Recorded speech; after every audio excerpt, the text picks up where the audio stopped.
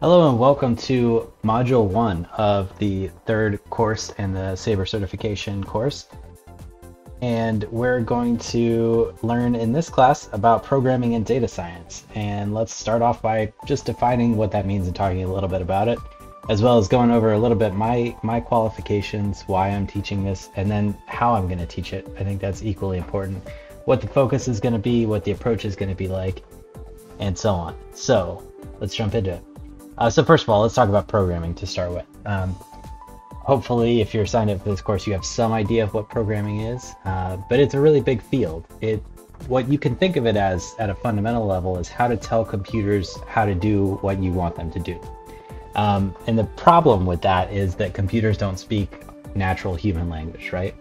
The way that we talk, the way that I'm talking to you now, it's messy, it's complicated, there are ums and ahs laced in, there's metaphors. Computers aren't like that, right? They are literal, they're stupid, they don't reason or understand what you're telling them. So you have to be extremely precise with how you instruct them to accomplish things.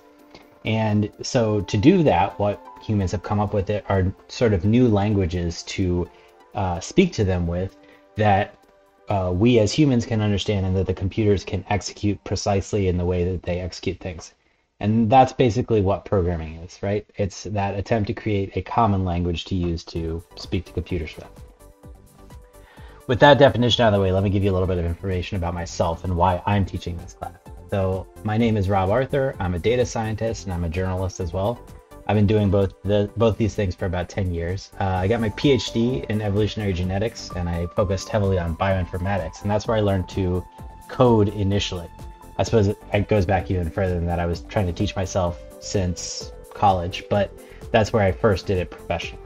After my doctorate, after I finished doing that, I got a job with ESPN, which was specifically with 538, which was at the time part of ESPN. It's a analytics website, and I worked there as a baseball writer. I worked there for 3 years, and I went after that, so this would be 2018, I went freelance and I started to write more actively for places besides 538, places like Vice News, the New York Times, the Wall Street Journal, Slate, The Ringer.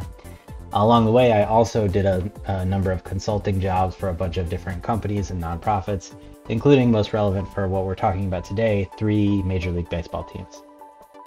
So I've been working in and around baseball for about the last 10 years, and from both sides of it.